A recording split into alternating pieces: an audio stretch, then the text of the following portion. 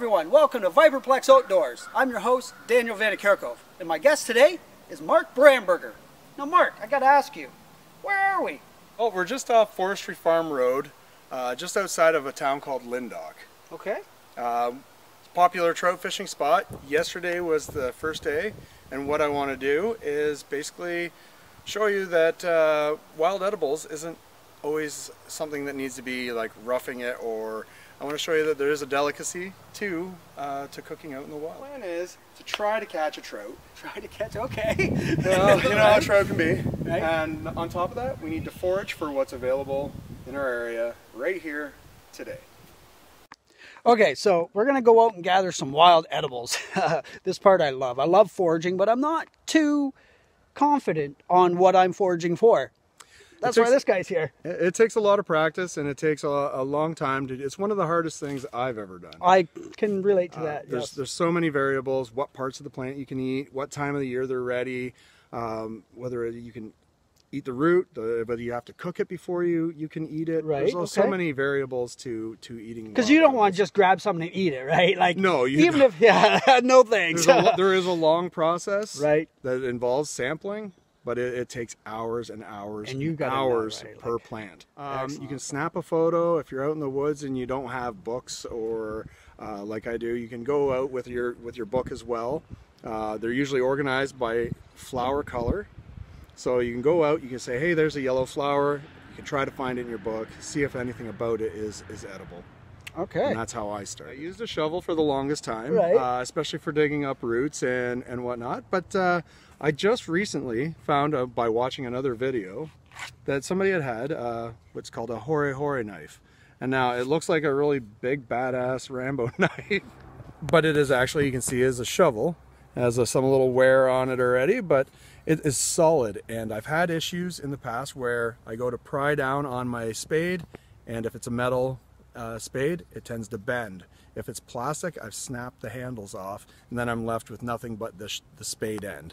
This solid shank through here, well riveted, solid grip, heavy duty blade. That is going to do nothing but what you want it to do. It looks like a knife, it feels like a knife, smells like a knife, but it's not a knife. Hori. The edge is not even sharp, like just a shovel, isn't it? Just a spade, yeah. That's awesome. That is awesome. It comes with a knife sheath. Comes with a sheath. This here was purchased about a month ago on Amazon for about under $20. Under 20 bucks for the hori knife. Okay, Mark, let's put your hori knife to work and go and find us some lunch. All right. Because really, we didn't bring anything today, and I'm counting on you to feed me. All right, let's go, bud. Pressure. Okay. This is the picture of this app. You see you have options. You can take a photo. You can actually create wallpapers of the things that you found, and you can also tell a friend. We're going to just take a photo. You just set the item that you want to take a picture of. Set your focus. Make sure it's inside that zone. Take a quick picture. It's working below. And here it is. It come up with trout lilies. Came up with trout lily. Right there. So there's white trout lily, dimpled trout lily. So you can pick which one that it most looks like, and there you go. I wasn't even aware that there was two other trout lilies besides the white trout lily, which is the one that I'm very familiar with. So you can learn even more than just by using this app. Excellent. Now, does that app tell you, like, if it's medicinal, if it's edible? There's a more details. Do they tell you what to eat about it, like the leaves or the... There is a more details, and you click on more details. It gives you more information on that. Okay, that's awesome. Now, what is the name of this app? That again it's called Picture This. Picture This. Okay. All right. Awesome. Good to know. Well, let's go picture this stuff and see what we're going to be eating. See what else we can find. Here. This is trout lily. Easily identifiable. Spade-shaped leaf, single leaflet, and has a red stem and these patchy patterns on them. The root, which is the edible part, is deep inside the ground, and that's where this comes in. Which is the actual part, is usually fairly straight down, so you only need to be about an inch away from it. And the hori blade has a rigid saw end, so it's easy to go down and then just kind of saw your way around it. And that breaks up the roots that might be in the way. And then you can just pluck that out. Look at that. And then you just break it apart until you follow this white strand here, and there is your edible bit. The root is a long way down from the surface. You can see that. And that's where it pays to have a long, sturdy blade, especially if you were going to pry up with a lesser shovel. That would cause some damage, more than likely, or wouldn't last long. Okay, so that's our edible part, right? That's your edible part. This little bulb here. And there's a brown paper. You take that off and clean it up. Okay.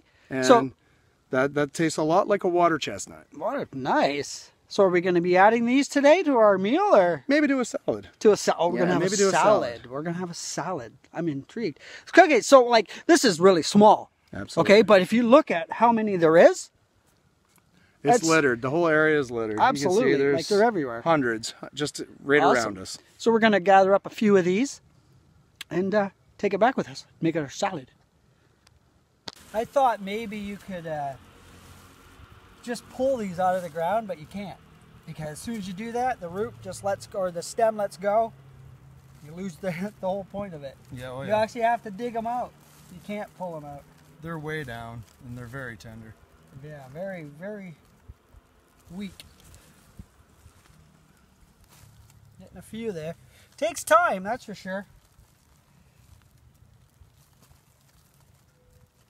But you know, it would do in a pinch. Oh yeah, for sure. You know, or even just for something to do if you're bored.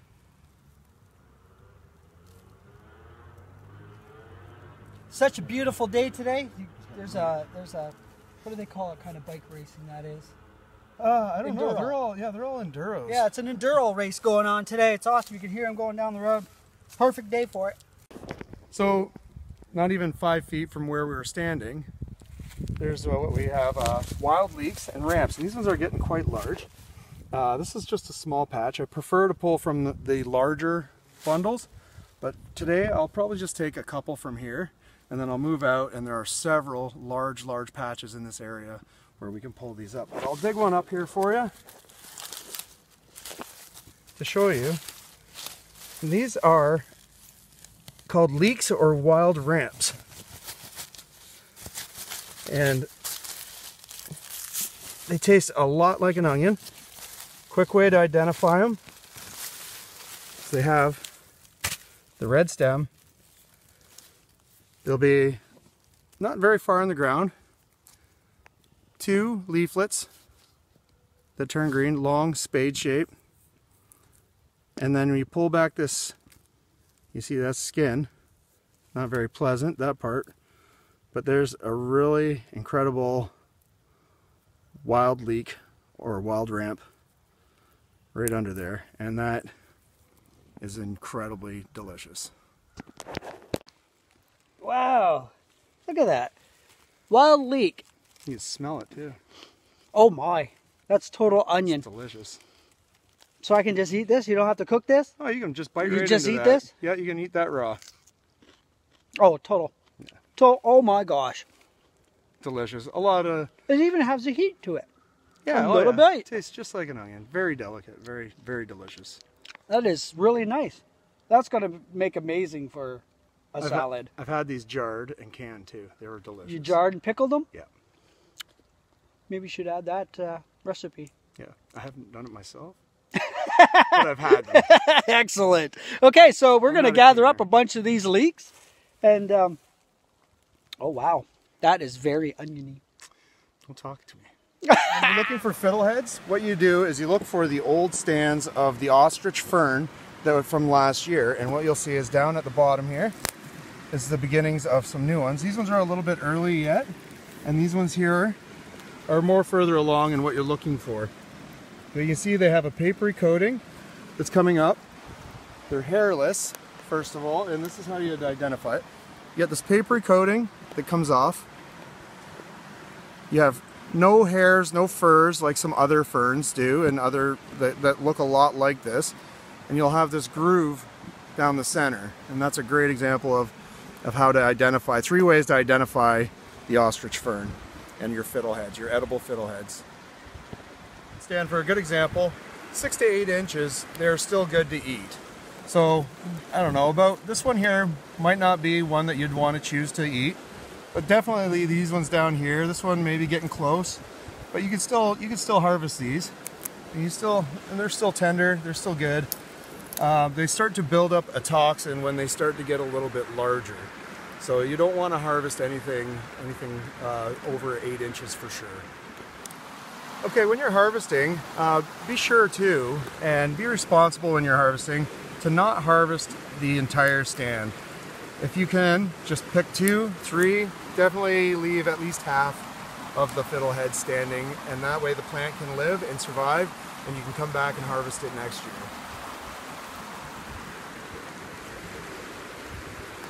Nice. So I'm just going to put that on there. There. And that is my trout rig. I've had great success with this in the past, and I don't plan that it'll be any different. I like to use the bear hook technique because trout don't bite anyway. So this works just as well as anything else, really. I just take a nice light cast, try to get it near some obstructions that they like to hang around, and no time, we should have a bite.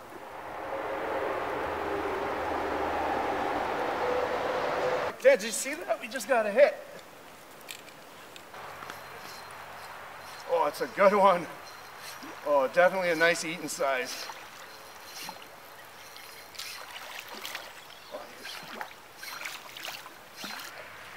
Oh. Oh, there we go. Works every time. I tell you, that rig has never failed me. Dan, have you ever seen a rainbow trout like this before? Pre-gutted and everything. Mark, that's unbelievable. You caught that fish off a bear hook. Bear hook. With a big sinker on it. Yeah. A swivel just stuck on the hook. Yep. And the fish is already gutted. It's already gutted. It's already gutted and cleaned. That is the most convenient rainbow trout I have ever caught in my life. Wow. Unbelievable. We caught our fish. What we've done is we've got a nice fire started, and we're going to build a pit. We're going to have to dig a pit, and I'm going to use my hori knife to dig down. We'll get quite a large pit. Our fish is a decent size, as you've seen, and we're going to just dig a hole, dig it fairly deep. We're going to slide the ashes in. We're going to have our fish all prepped and ready to go, and we're going to bury it, cover it all back up with dirt, and we're going to come back in about a half hour, 45 minutes, and check up on it. Okay, so what we're going to do is we've actually lined the hole, because what you don't want is that this roots down in here, and a lot of people don't realize that those roots, if they start to burn in an ember, they can actually carry on underground and spring up somewhere else and cause forest fires. So we've lined this here with a tin foil so that we don't get a direct ember on that area. What we're going to do is roll off these logs and then take all those fine pieces of charcoal. We're going to roll it into here, just probably slide it in with a stick, and then we'll put our fish on top and bury it all up, and we'll check on it in about a half an hour. All right, so now for the good times. Yeah, so now all we have to do is we get some of the stuff that we found prepped and ready to go. We have some wild leeks out here, and we're going to wash them up. We got a pot of water to do that in. Okay. We got some tin foil, and we got our freshly caught fish. And then what I did is I also brought some butter from home. Oh, absolutely. And I'm going to lay that inside. We're going to stuff the leeks inside with the butter. So I'm just going to cut this. You got some nice butter there. Some nice butter. Everybody loves butter. Heck yeah. Almost as much as everybody loves bacon. Bacon. See my knife here? Okay, so you're just going to cut that like cheese? I'm just going to cut that like cheese, and I stuff that right in here. Nice. Cut off another one. Just kind of set her in there. Here, see what's going on. Oh yeah, yeah. Cut off another one. This is healthy too, by the way. Super healthy. Yes, butter is healthy. They say get dairy in your diet. Actually, they just removed that from the Did Canadian they? Health Guide. Why would they do that? I don't know. Because is it bad for you? Is dairy bad for you? Because I like it. So, what I'm just going to do is group a bunch of them together. don't think we're going to need a ton of them. No, it looks like we got it quite a bit. We got a whole pile over there. And we got to save some for our fiddleheads as well. That's right. So I'm just going to take a group of these, cut them out. All right. It's not critical that we make them look beautiful because it's all coming out. This is just for flavor. So we're going to take this, we're going to put it all in here, just pack it right in, and then we'll wrap this baby up. Wow, look at that.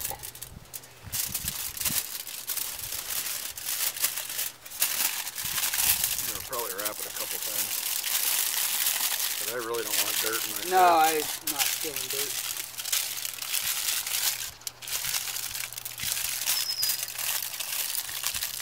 Wrap that all up. And what you want to do, make sure that your final wrap cups everything in so that everything doesn't flow out.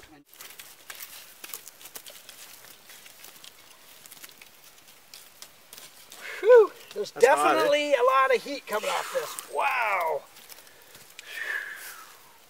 So, should we have brought a shovel? This would have been a lot easier with a shovel. Okay. Don't want to get anything under. Would have been a lot easier with a shovel. Alright. You go for it. It is warm. Well, I think that Oh, will probably be enough. oh my God. Okay, that's good. Alright, let's take this stuff out of here. Yeah. Oh, yeah. Let's pick that out. Get that away from the edge. You take the greens. You have your camera for the inside. Try to compress it down a bit. What we'll do is wrap this up. Ooh, that's hot. Alright, and then the part that hopefully there's no leaks.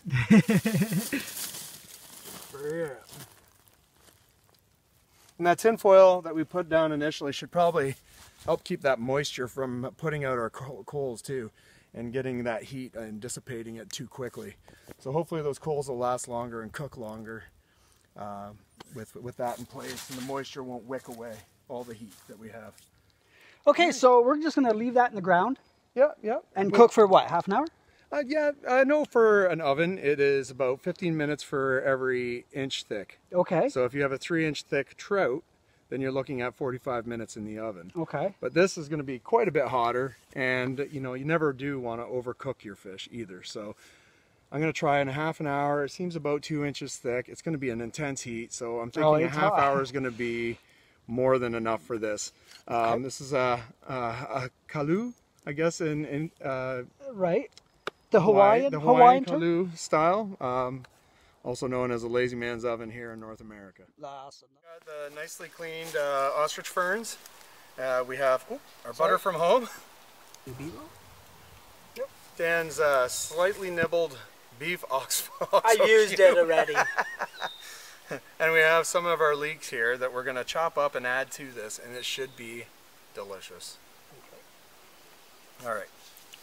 So we got our pieces of oxo cube in there, or beef bouillon cube. Probably just need a little butter, maybe a little more later. Butter is good. And then we'll prep these, we'll chop the ends off these here, and we'll put them in there, and it should be good to go.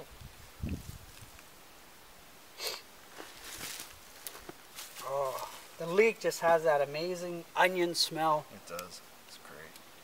One of my favorite things to eat here. Together a little mini salad while we're waiting for the fish to cook. You want me to make the salad? No, do you want to? Yeah, we can do that. I didn't realize you were filming.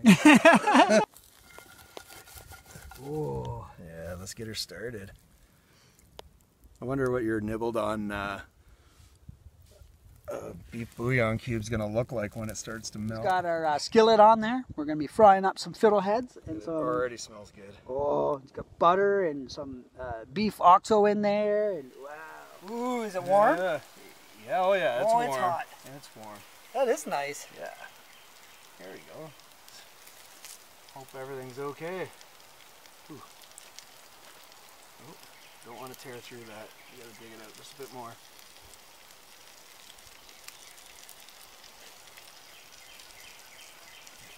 Need to open.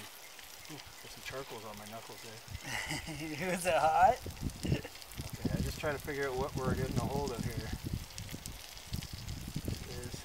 I think this is the fish. This is the fish right here. Okay, there's the side. There's the fish. All right, let's get this. Oh, that's hot. All right. Oh, he's got his tools. I got my tools. He's got his work tools here. You can hear up the fillet heads there, just sizzling and frying. All right. Oh, there's our wow. fish. There's the Maybe fish. if we roll it over and get some of that dirt off of there. There we go. There we go. Awesome. Look inside here. You can feel the heat still in there. Feel that. Wow. Oh yeah. Some nice warmth out here. Oh, now my hands are dirty, Dan. How are yours? Well, I gotta wash my hands.